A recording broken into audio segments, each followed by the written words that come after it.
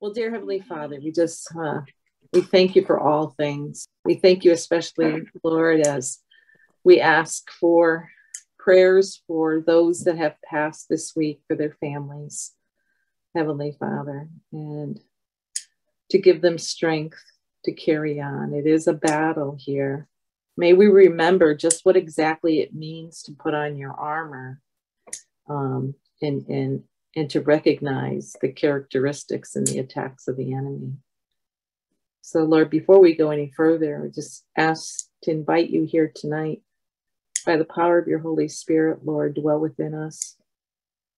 We surrender our heart, our minds, our thought, Lord, and our will to you, Heavenly Father. Sup with us, Lord, tonight as we read your word. Fill us each with your Holy Spirit. For your glory, Heavenly Father, for your glory.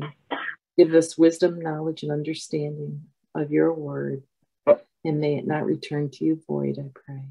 This is Acts chapter 8, starting with verse 1. And Saul was consenting unto his death. And at that time there was a great persecution against the church, which was at Jerusalem. And they were all scattered abroad throughout the regions of Judea and Samaria, except the apostles. And devout men carried Stephen to his burial and made great lamentation over him. As for Saul, he made havoc of the church, entering into every house and hailing men and women, committed them to prison. Verse 4. Therefore, those who were scattered went everywhere preaching the word. Then Philip went down to the city of Samaria and preached Christ to them. And the multitudes with one accord heeded the things spoken by Philip, hearing and seeing the miracles which he did. 7. For unclean spirits, crying with a loud voice, came out of many that were possessed with them, and many taken with palsies, that they were lame, were healed. And there was great joy in that city.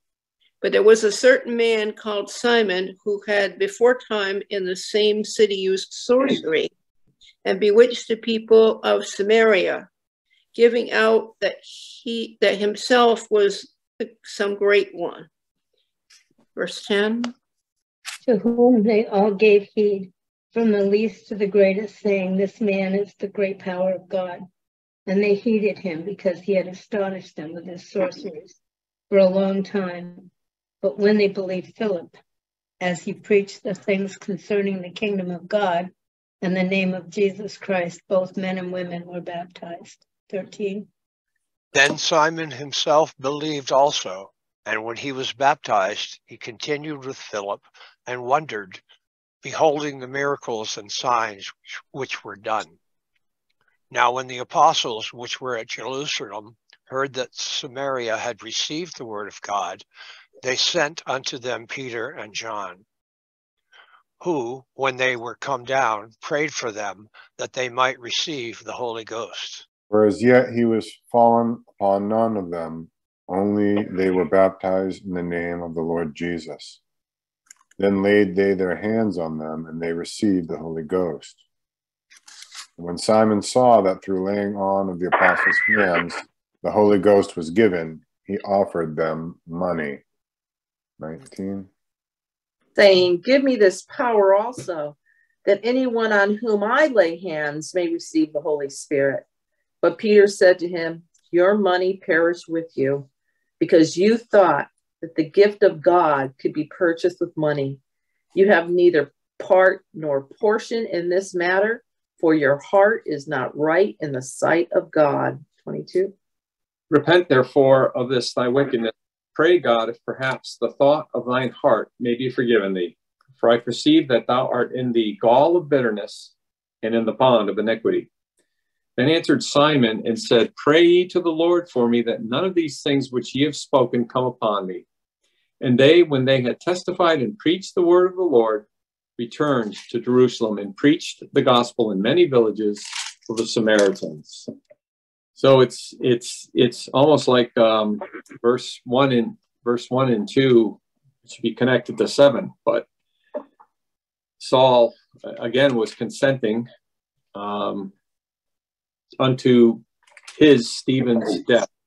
And that consenting is just in common. He was in agreement that this should be done, that this should be carried out. He assented to it, to Stephen's death. And we know that this was the start of that great persecution, but we also know too, which we've been discussing in this book, that this is that fulfillment of the 70th week. This is where probation has closed for the Jewish nation, but not for the individuals, as we're going to see, especially in chapter 8 when we get Saul himself, right, who's turned over. Saul, who's a murderer. Yeah, who's a murderer, right? Yes. And I was noticing this too in that they were in Jerusalem, and then they went out to Judea and Samaria, except for the apostles. And this is a fulfillment of the commission that Jesus said was going to happen in Acts 1:8. He prophesied that they were going to remain in Jerusalem and Judea, and then go out to Samaria, and then to the uttermost parts of the world. And really, this is where all that starts to take place. But this is literally the second level of that, the second part of it, when Philip himself goes out to Samaria. And of course, this is the accompanying power of the Holy Spirit. This is that Pentecostal rain that is still continuing to come out and do the work. Really, it's the Holy Spirit that is what's moving them out to preach with a great power and to do the things that they are doing, for sure. In terms of the Spirit was working, and they were in agreement that the Spirit had sent them to do this, correct? Yes, amen. I'm not sure if you know our sister Lance, who teaches our basic studies on Friday nights, and we've studied extensively under Brother Craig before, but a sense that has been given, if the Spirit doesn't send you, you go in vain.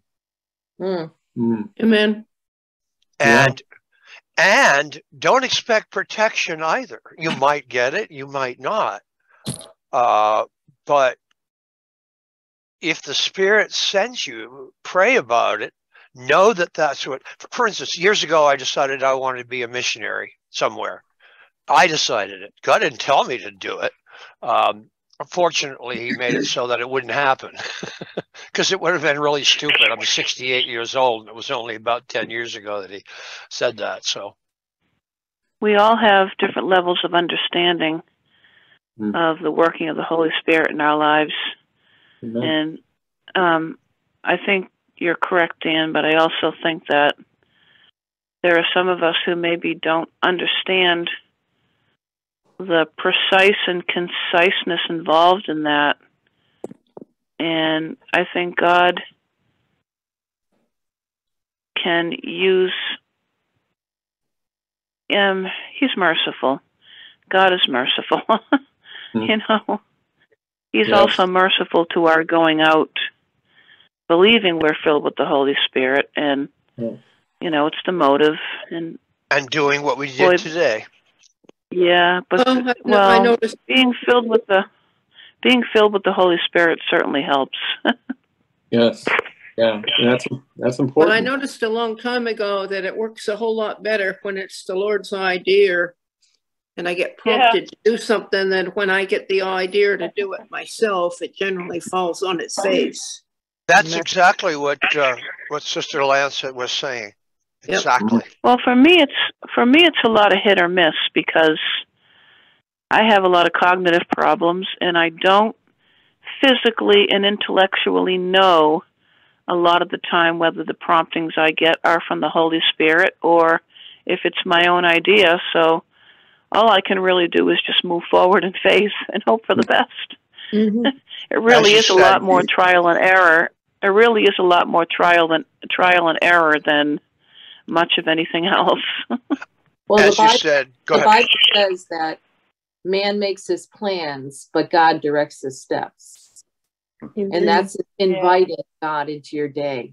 Amen. Amen. Well, the other thing that I learned from Pastor Tim is he said that things go in an ebb and flow, and that there's a pattern to things, and there's a season for working, and then there's a season for resting and learning with the Lord, and it goes in and out. And I didn't know that when I was younger. Matter of fact, I only recently learned that. So I would start doing something, and the Lord was in it, and I expected it to keep on going. And I couldn't understand when all of a sudden it wasn't working anymore. But I've gotten so that I understand a little more about the ebb and the flow. So it's all it's all a process of learning. And I mean, that was another thing I learned from Pastor Tim, is that things are a process. And, you know, I used to look at it as events. So, you know, live and learn, right? Amen. Amen. Exactly. Amen. You learned it a short time, a while. I just learned it today. Thank you. Well, we see that the ones that are being scattered throughout the regions of Judea and Samaria are those being persecuted, right? Amen. Yes, and God's actually using the persecution to send them out. Exactly. They were at risk of just sticking all together in Jerusalem. Mm-hmm. You know, kind of a human reasoning, strength in numbers. Right. Is that a typology for our time, Craig? Yes. Yes, amen. Amen. So many times Sister White had to counsel against many people congregating in Battle Creek and Loma Linda and building up big institutions, and we really pretty much ignored that advice. Well, we became an institution instead of a movement. Yes. Right. That's right. So, That's okay. That'll get undone shortly, huh, Craig? Yes. Very shortly. I didn't want us to go too far without looking at verse 2, where it speaks that devout men carried Stephen to his burial and made great lamentation over him. You know, and I always remember what I was told before is death is winning. yeah. That it was this act or this part of this progression that's going on that spurred this persecution, that got the gospel message out. So through this, you know, Satan and who he controls think that they win by destroying, but no, it's giving life. It's giving life, and it was giving life to this movement at this time. Right. Hmm. And in the word of I can't think of his name, he says, well, if this is of man, it'll thank you. Yeah. It'll die out of itself. But if not, you'll find yourself fighting with God. Yes. Yeah. That's where Saul found himself. Yeah. And that was very prophetic, because yes, that's what wound up happening for sure. Yeah. That's what we read in the Great Controversy too, where, you know, the martyrs' blood made for more martyrs, made for more of a movement. Right. So that somebody can remind me where it is, where everything went to the river and it started flowing out. Oh, Ezekiel 47. 47? 47. Yeah. Yes, right? Yeah. The ankles to the knees to the waist, and then So isn't that what Paul meant when he said to die is gain? Yeah. Yes. Yeah, that's yeah. That certainly could be. If no one's willing to stand up, then we all die. Yes. Yeah. I think you were telling me that Ellen White said, what's his name now again? The one that was involved as maybe one of the devout men that carried Stephen. No. Well, I know she when she comments on this in the Acts of the Apostles, she spends a lot of time on Nicodemus in this chapter. That he was really a mainstay and a support to the church. Because we read in our John study, right, in 19, he was with Joseph of Arimathea, like when they were doing the burial. Yeah. I was thinking about with Stephen, how it says in Revelation, blessed are those that die in the Lord from now on, and their deeds shall follow them. Yeah. Stephen's going to get quite the shock when he gets to heaven and finds out what an impact the stoning had and about Saul. Yeah. Wow. The one that was there became one of the greatest evangelists of that time. Right, because Stephen's mindset was for your glory. Yeah. For your glory. Yeah. So definitely an impact. It was a great and loss. I don't know if he'll be so surprised to see Saul there as to go to Jesus's feet and throw his crown down there, knowing that it was his heart's desire that everyone be saved. Yeah. You know, when the 24 elders, you know, and that's why, you know, when pillars of the church or pillars of the message, you know, they will come and they will go, but the message, if you're rooted and grounded in Christ, always continues. Yes. It always moves forward to those. Imagine how much one needs to love their Lord so that they're so focused on him that they're willing to die to help others. Yes. I can't even conceive of it yet. Yet God promises that he'll finish the work he started. Yeah. Yes, because we'll have his character, right? Because isn't that what Christ did on the cross? Not calling ourselves Christ, but our character reaches to that maturity where it's all about him and what he would have you do. Yeah. It's therein is his love manifested in us. Yeah. Yes. I see all the years I've wasted, all the material things I've wasted.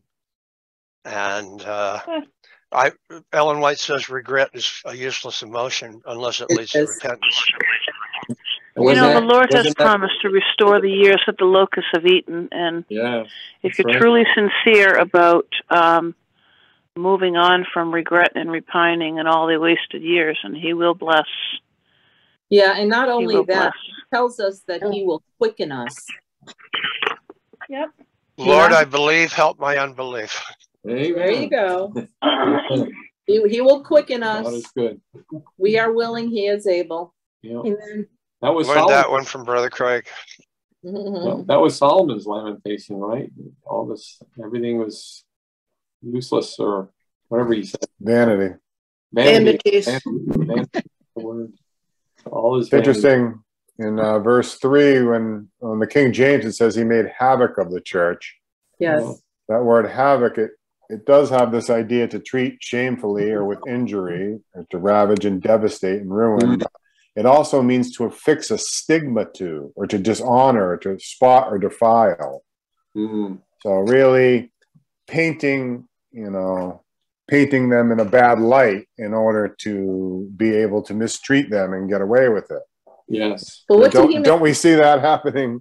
You know, that's exactly what they did to, say, Conrad Vine.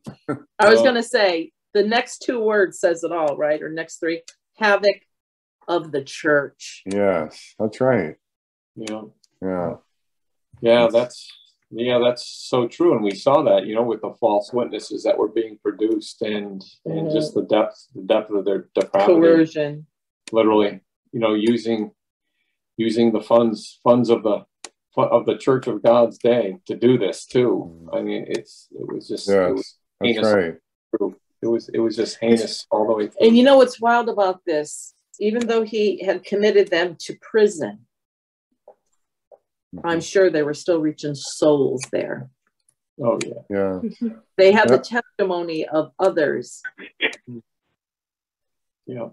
He actually had many of them killed as well. He tells us later in Acts. We'll get to that. But that's right. Yeah. Yes. But that's what tyrants do all the way to this day. Is they stigmatize, you know, the ones they want to victimize first, to kind of create a mass psychology willing to do the things, the despicable things. Yeah. And we're being primed for that today. I mean, just the way everything is not equality, but equity. And the media is, you know, they're all on this one page of, you know, of putting out these things that just call everybody together. You believe this, then we can make up anything about anybody. If y'all have time, listen to a religious liberty weekend at the Village Church. Yes. Oh, yes, that's right. Is that this weekend? It was Last the weekend. past weekend. The recordings are up. It's powerful. Oh, if somebody wouldn't mind putting a link in the chat, that would be nice. So yeah, so this havoc, this entering of homes and dragging off men and women, committing them to prison. So as this commission goes out, thank you, Craig, for posting that. So as this commission goes out, persecution always invariably goes up in some way, shape, or form. Right, as the commission went out for the word to go out. Yeah. The commission of evil. Yep, as good moves, so does the evil to try to counter it. So therefore, verse 4 says, they were scattered abroad, and then everyone went preaching the word. So this scattering again. And it's because the Spirit of God is among them that they aren't, fleeing for their lives like the disciples did when Jesus was crucified. This is a different group of people. This is the people that are rooted and grounded in Christ, and the power of the Holy Spirit is there and is doing battle for them. It's doing battle for God's people. And like Daniel had said, there's no guarantee, right? Because I think 11 of the 12 disciples faced death. And one was exiled, right? John was exiled. So this, this was going to happen. This was going to happen to them. And then it gets to the story of Philip. So this is Philip's really his chapter. This is the book that they talked about with Philip. His calling out. Yeah, his call to go into Samaria. So he went down to the city of Samaria, it says, and he preached Christ among them. The same outpouring, that was laying a seed, planting a seed, was also maturing the disciples for the work that they had to do. So, in a sense, there was a latter rain reception here for some, but an early rain reception for others. I like the way the Bible's written, because it's very honest about people and where they're coming from and stuff. And so you see real people, in there, and you see their growth, and you see their backsliding, and you see their falls and their repentance. And if you look at it closely, it should be giving us hope. That's right. Yeah. Amen. And in here you see the three coming out to the people, right? Which is with the first ones, right? Which is with the apostles. Then it's with those that they talk about that are scattered.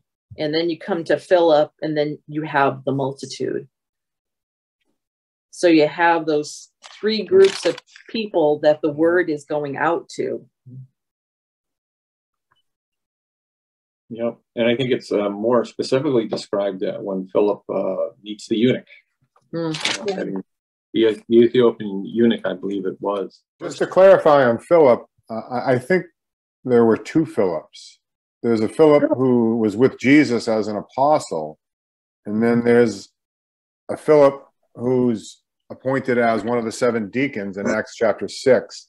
Oh, that's true. I'm not sure if they would have. I don't think Philip the apostle became Philip the deacon.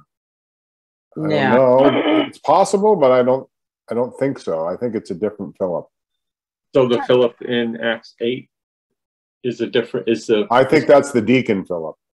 This one in 8 is. But I guess we don't know. I could have been the actually, apostle. you do, don't you? Or, what's that?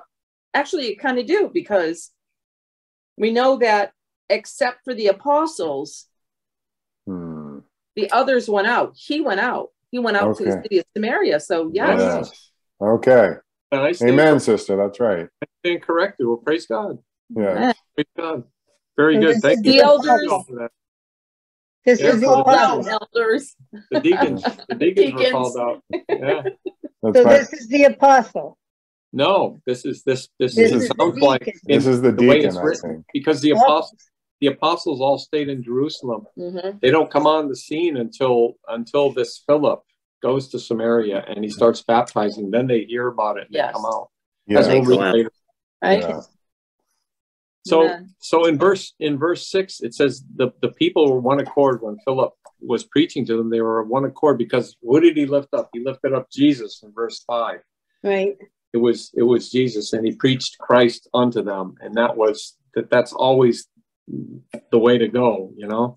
So the people were one accord when they heard him and hearing and seeing the miracles which they did, which is a stark contrast to those that were of one accord that went and stoned Stephen. So this is a group that is heeding the word of God, and of course these are the right? The Samaria is the Samaritans, right? So isn't this the ones that are so hated by the Jews and vice versa, right? You know, it's kind of neat when you're looking at this of those that were scattered, right?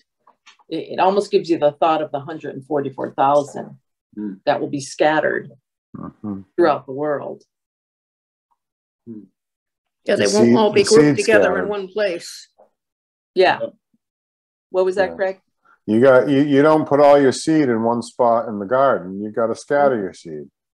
Right. If you want an abundant harvest. Amen. Amen. Amen. Amen.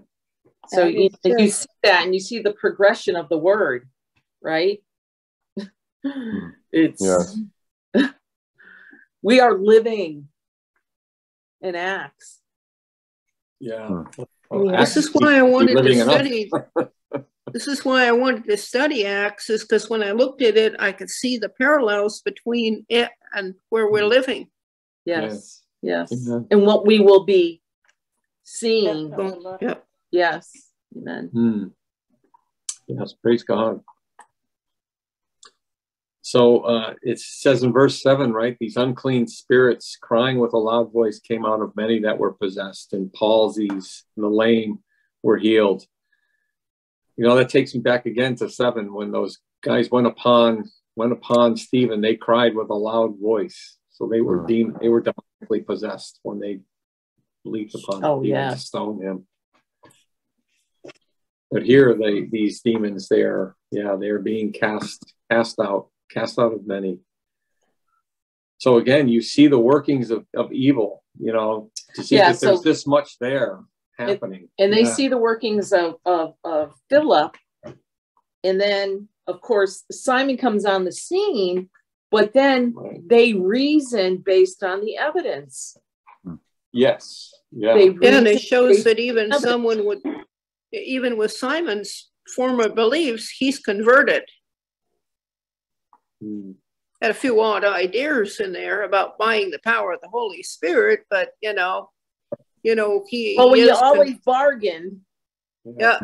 There's a lot he had to get out of them, like we do when we first come. Yeah.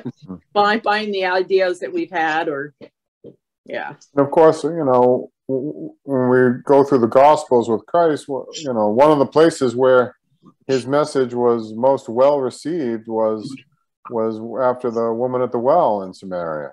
And when he reached her, she, you know, reached nearly the whole city, and then they all heard for themselves and believed. And so the Samaritans were really, and that's where he talked about, you know, the fields being ripe for the harvest. Amen. I think we're going to end up finding, you know, even in our day, we're going to end up finding it's often going to be non-Adventists who are going to be more receptive. Yes. Well, I see that now. Yeah. Well, they don't. I've already witnessed. You know, I'm just saying that the people, just like the Jews, they thought they had it all and they knew it all, and haven't us Adventists been raised or trained to think that way? And then you look at the counsel to Laodicea, and he's telling Laodicea that they think they're rich and increased with goods and have need of nothing. And he tells them where they're really at. But the people that are outside of the church, a lot of times they see their need. They see their need, and they're searching more, you know. They're easier to reach. So I have a question. If we're looking at what's coming with us, we should be growing and being ready to do through the Holy Spirit healings and those kinds of things. We should be seeing those things. No? Maybe. We aren't going to be able to do those things of ourselves. When the no, Holy Spirit's ready, he will give us the power and he will prompt us to do them. We try to do them like some of the two churches I was in before I came into this church. They were trying to do those kind of things on their own volition, and it was not working. Right. But I'm saying, as we are getting closer, the Bible tells us that we will have visions, see visions, and see these things happening. Right? According to his will. According to his will. Exactly. Yeah. When it's needed, it will he will manifest the power. Yeah, I mean, we're also told, Sister White does tell us that Satan will be given permission to work miracles of healing. And so that God can't use that sign, at all times for people, because there's going to be counterfeits. So, but there will be some who are exercising faith who he will do it for. I mean, that's everyone Jesus healed. He always said, it's your faith that's made you whole. So, of course, he also said, well, sin no more, lest the worst become upon you, huh? Yeah, and I mean, God's not going to use us to work a miracle unless we're really sharing the truth. So, because they're going to listen to you if God uses you as part of their miraculous healing. So, amen. You got to be giving the right witness for God to be able to use you that way. Amen. And he's already doing that in many ways. I mean, I know plenty of people who've been miraculously healed, and and I know plenty of people who are still suffering and haven't been healed. Amen to both. That's his will. We don't understand God's. And I've been on both sides of the picture, and sometimes without not knowing why I was healed one time and not another, except that he had a reason for it. That's right. Yes. And verse 8. Oh, verse 8 is a great testimony to it, because great joy was in the city. In other words, they experienced the blessing of God. And isn't that what God wants to do to mankind? He wants them to bless. He wants to bless us. He wants us to understand that the blessings do come from him. And he wants us to have that joy. But then it goes on, but there was a sorcerer named Stephen. Simon. Does Satan sit by idle as God's moving forward? Yeah, right. No, sir. Yeah. No. So he was the bewitcher of the people, using the sorcery, the magic, lead those to think he was the great one. So, yeah. And they all gave heed. He had them convinced, right? Until Philip came on the scene. That's right. And doesn't the devil, there are many places that are dark, right? Well, isn't it what they say is this man is the great power of God. Not that the power of God is in this man. Yeah, it's interesting. Right? Yeah. Where they it's about him rather than God. Yes. Yeah, absolutely. God doesn't let that go, does he? He says, okay, Philip, step up.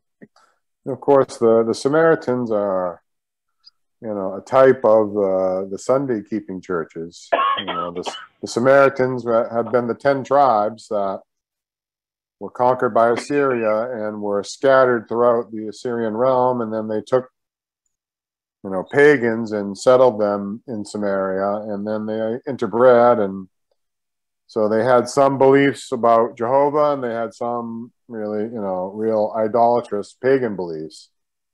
But they were waiting for the Messiah. But they were waiting for the Messiah. That's right. And they thought of themselves as worshipers of Jehovah. Yes. That's the Sunday keeping churches right now, Exactly. And I think of Jesus saying, "Other sheep I have not that are not of this fold." And doesn't Satan have ones that he's using to bewitch those Sunday keeping Christians, where they really believe that God is with these people, but they're not leading them aright according to Scripture. Well, let's take COVID for an example of those that saw and those that didn't, right? They saw the effects. And those that were persecuting whoever on this, all of a sudden they have come out and have seen, well, yeah, this stuff doesn't line up. And I think it's also for the thoughts of people that are in churches and that are God's people that are in churches all around the world, because he says that what will unite them will be truth, and they will be his people, and they will be his, and he will be our God. And all churches are going to have a coming out, all. And Samaria is having this coming out. Yes. You know? Amen. I mean, I came in from a Sunday keeping church. A lot of you guys came in from Catholic churches. I mean, he's been calling people out for a long time here, hasn't he? Mm-hmm. For ages, he's been calling us out of Babylon, calling us out of Egypt. And trying to get the Babylon out of us. Yeah, my husband and I were called out of a Sunday keeping church. We went to Metro. Well, first we went to Park Street, which was a Lutheran church, and then we went to Metro Harvest, which is a Pentecostal congregational church. And then in September of 1995, we began attending the Boston Temple on the day when the greeter at the door boasted a blind Sabbath school teacher who at the time was still a part of the SDA church. Isn't anymore, unfortunately, but I have fond memories of when he was, and that was our first day at the Boston Temple. Yeah. It's Donald Dawes. Yeah. Donald Dawes, yes. The Pentecostal church that we left it that night without so much as a by your leave. We said thank you for your host. When the pastor's wife, who seemed to run things, said, you need to practice your speaking in tongues. Why don't you do it before in front of a mirror? I said, Dee, we are gone. Yeah, we're outie. I believe my words were like, we're outie quattro. That was my exact words. Our next stop was the Boston Temple in Outie 1995. 1995. Later. Dee was baptized in 96. Amen. Amen. Mine was You've been growing. 98. What? Mine's growing ever since. Well, I just wanted to read, we were talking about this spiritualism and stuff, and just, knowing that that's going to happen in our day as well, too, that 1 Timothy 4, verse 1 says, now the Spirit speaketh expressly that in the latter times some shall depart from the faith, giving heed to seducing spirits and doctrines of devils, speaking lies and hypocrisy, and having their conscience seared with a hot iron. So this same thing that's happening here is really a typology, in every aspect of it. That we're seeing this happening. But these Samaritans, they believed Philip, right? And what did they believe him in verse 12? Concerning what? Kingdom of God. Concerning the kingdom of God. When the Holy Spirit moves on us, he knows when we're ready to hear the truth. And he's the one who quickens our hearts and convicts us. Yep. And until he does that, we're still not in the land of the living. We are still on the other side. And I'm just thankful for the fact that, he quickened me and he gave me his truth. Yeah. Somebody was probably praying for you. Nancy. So the Samaritans believed. They believed concerning the kingdom of God in the name of Jesus Christ, and they were baptized, both men and women. And Simon himself believed also, and when he was baptized, he continued with Philip and wondered, beholding the miracles and signs which were done. Amen. And we can actually see. Oh, sorry. Yeah, no, go ahead, Craig. No, so we can see you can believe in the kingdom of God and Christ is the king and get baptized and still be really wondering after the beast at the same time. You can. Yes. You see that in the heart of Simon. Well, like Sue said earlier, it's a lot easier to come out of Egypt or Babylon than it is to get it out of you. Yeah. He has the name of the beast. Amen. The character of the beast. So was Simon professing his faith? Yeah, here at the outset, yeah. Yeah, he's professing it, he's believing, No, he sees it happening, and yeah, he wants in on it. But before that, he wanted the power to lay his hands on and give the Holy Ghost, so we offered him money. It's like, but I mean before that, he was a sorcerer, but did he believe? Well, it says in 13 that he believed. Not when he had initially been doing the sorcery to bewitch the people. Okay. In verse 13, Cynthia, it says, and Simon himself believed also, and when he was baptized, so he came to believe, you know. Yeah, but my question was, when he first came on the scene, he was not a Christian. No. Yeah. Okay, so you're saying that Acts 8:13 was not the quickening moment? No. I mean, he was seemingly accepting them, but he didn't really accept what it means to be a Christian. He just wanted, the cover, and not he was on his way. the transformation. Well, I don't know. Wasn't this Israel? Israel crossed the Red Sea, and they went through this experience with God, but yet they were still not convinced. And there was a lot, as Jean said and as Sue said earlier, there was this work that needed to be done in him. And that's where he was bringing him. The apostles were bringing him there. They're making him aware. Okay, listen, we're going to make you aware of this falsehood that you're thinking of. Yeah. And because he tells them what I see, that you are poisoned by bitterness and bound by iniquity. Three angels' message is here. Right. It's describing, The interesting thing about it was, when I was in that first church and the Holy Spirit led me out, that still small voice asked me a very strange question that day, because I had seen them laying hands on people and doing powerful things, okay? And the Holy Spirit asked me, do you want power or do you want truth? And I thought that was a very strange question, because God has both. But if I had to make a choice, I said truth. So he led me out. And I think back and I thought, what if I'd given the wrong answer?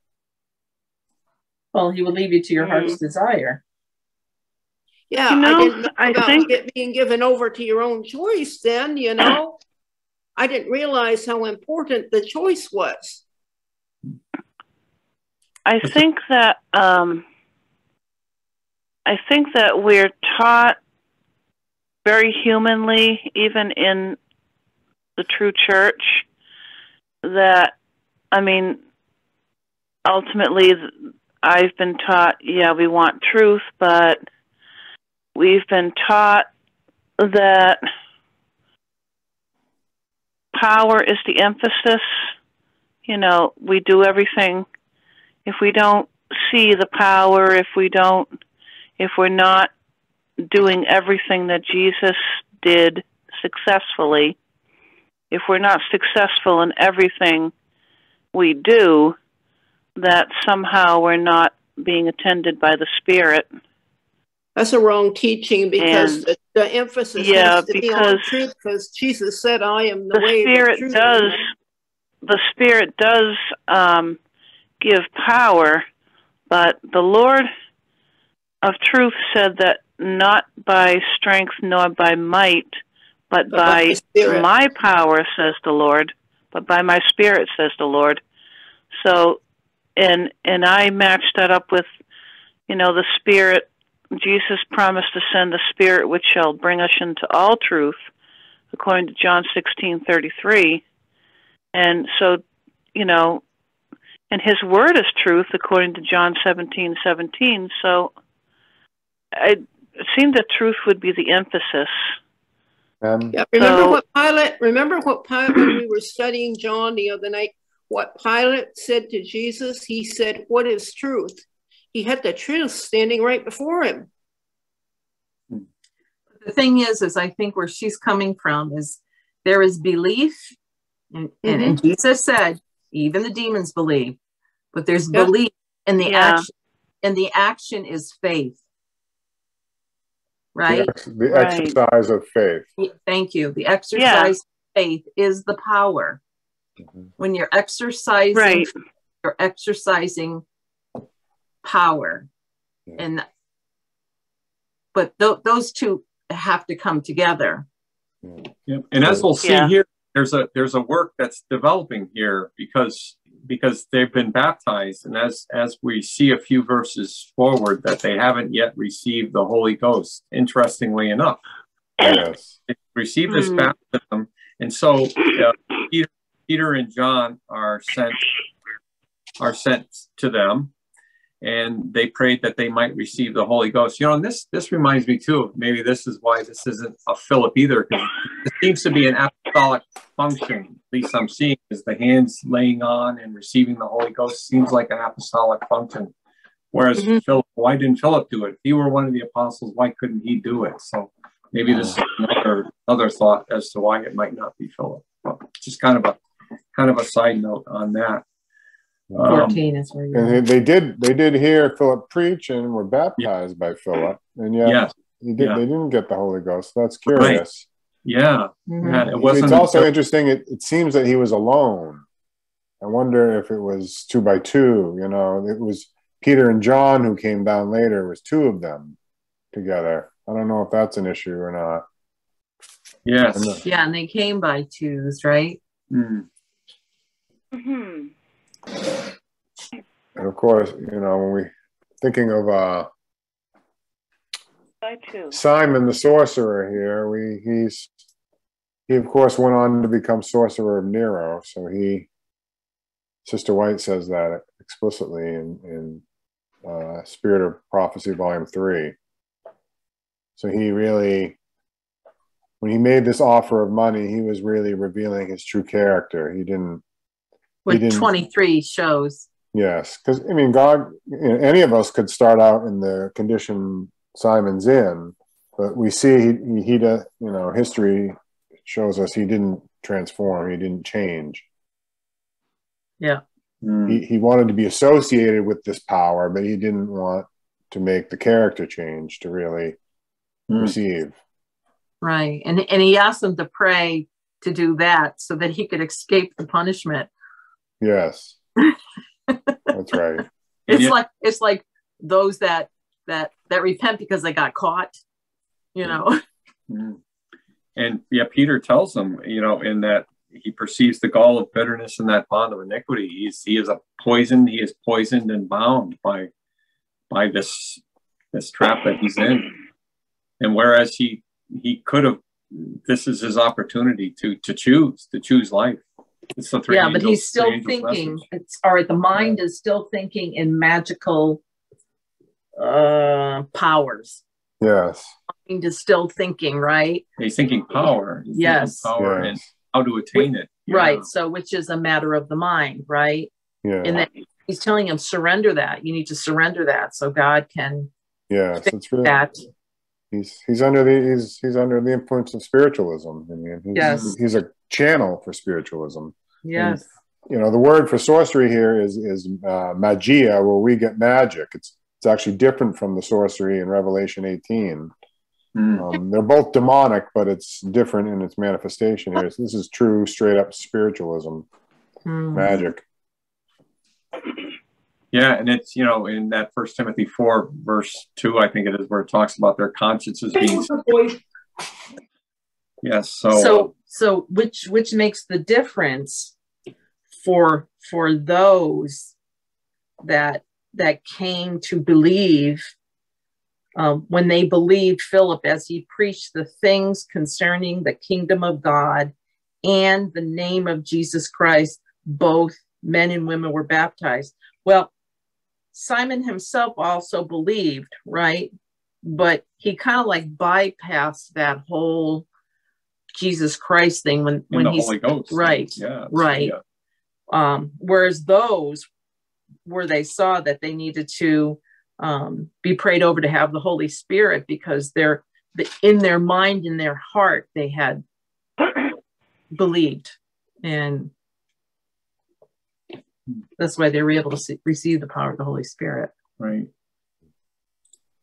And not only that, when you go right to 25, so when they had testified and preached the word of the Lord, they returned to Jerusalem, preaching the gospel in many villages of the Samaritan. Yeah. That's how you know it was a worldwide thing at that time. So Simon never got it. Never got what? Well, if the last thing we hear about him is he said, pray that the Lord, that none of these things you've spoken of may come upon me. Yes. So even though he saw it all, he didn't repent. Because that's where I'm left with him, is that he didn't get it. Simon Magus. Yeah, it says here that he prayed that none of that would come on him, but he didn't pray For forgiveness, repenting. for forgiveness and repentance, right? He didn't pray for the Holy Spirit or any of that. And I don't know if he shows up again or not. No. And again, Sister White writes that he went on to Rome. I think he said he maybe followed Paul to Rome and then became sorcerer to Nero. So he went back to, or just continued to keep practicing sorcery. Right. Oh, that's Okay. bad. Yes. But we continue that in the church. That's where we pray that it's just a seed. And this is it shows you the contrast of the groups that, that come out of this when you, when light shines, right? There's a choice that has to be made. And there are the things of this world, that they're talking about power. He mentions power. Money is mentioned here, all these worldly attainments that he was focused on. Kind of like that rich young ruler, right? He didn't, he had great wealth and great substance. He didn't want to give that up either. Yeah, it's the lust of the flesh, the lust of the eyes, and the pride of life, right? It's those things that can grab hold of us. Even if we don't think even if we think it's a little thing, it's still can be a great thing, because it's that wedge.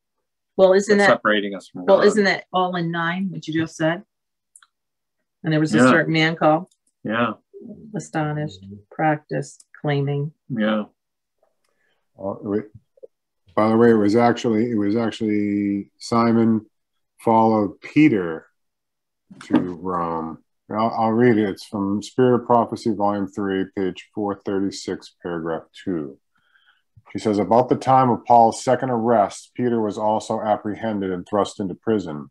He had made himself especially obnoxious to the authorities by his zeal and success in exposing the deceptions and defeating the plots of Simon Magus the sorcerer, who had followed him to Rome to oppose and hinder the work of the gospel. Nero was a believer in magic and had patronized Simon. He was therefore greatly incensed against the apostle and was thus prompted to order his arrest. So Simon Magus actually played a role in Peter being arrested and ultimately crucified. Yes. You see that they ultimately are fulfilling the commission here to go after Judea to the Samaritans. Right. They went everywhere in Samaria before they went to the uttermost parts of the earth. Yes. Yes. And that will be next week we'll probably get to that when we talk about Philip. Yeah, Philip and the eunuch. That'll be probably next week. Yeah. And it's interesting, we'll see that they sort of seem to know, even though I believe they despise the Samaritans above everybody else, even more than other Gentiles. But they sort of knew that they were somehow not fully Gentiles, but sort of close relatives, because because they had been, it's where the 10 tribes had been from, Samaria. Mhm. And when they had the whole dispute about when with Peter and going amongst the Gentiles, and should they preach to the Gentiles at all, they don't say anything about what they did in Samaria. Peter talks about when he went to the centurion. He recounts that story. But that somehow, they saw a difference. They knew there was something different about the Samaritans from other Gentiles. Because really they were, and that's interesting that they hated them the most. And that Jesus used that in his little story there about the... Yes. Samaritan. Yeah. The Good Samaritan. Yeah. Yeah. And then, like you mentioned, the woman at the well. I mean, there was Again. seed that was planted. Everybody's okay. Amen. And going to the Samaritans, that was really still going after, in a way, going after the lost sheep of Israel, even though many of them actually really had pagan heritage that had just kind of been mingled with the northern tribes. I mean, it's really a deep thought for us to consider when we're with people that have that mix of everything. Mix of, what do you mean? Well, like different churches, different ideas, different everything like that, truth, when the kingdom of God is preached. I mean, that's what Jesus came to do, was to preach the kingdom of God. Yeah, he is going to be the unifier. I mean, there's 40,000 Christian denominations in the world right now. There's no one accord going on right now. Exactly. Yeah, it's only by God and his outpouring. But there is a coming out. Yeah, there is. There's going to be a great outpouring. It's happening. And we've seen it. We've seen it with the early church. We've seen it, in 1844 with the coming out. Yeah. Yes. Yes. Inspiration tells us that the largest body of believers in the world is among the Sunday keeping Christians. They're the Protestants. Yes. Well, wasn't it at that time as well with Israel? He hadn't found such great faith, no, not in Israel. Right. Except for, who was it? A true Israelite. There's no guile in him. Nathaniel. Yeah. Daniel. Oh, I think this is prophetically right where we are. Very apropos that we're studying it. Amen. Yeah. This transition of the message needing to spread, where for the river getting wider and deeper. We're going to go from the ankles to the knees. Amen. And it's a healing river. Sister White uses that river also. She talks about it being a symbol of the gospel of the kingdom message going out, but she also connects it with the work of the health message. Yeah, because the two go together. And do we see that now? Yeah, that's right.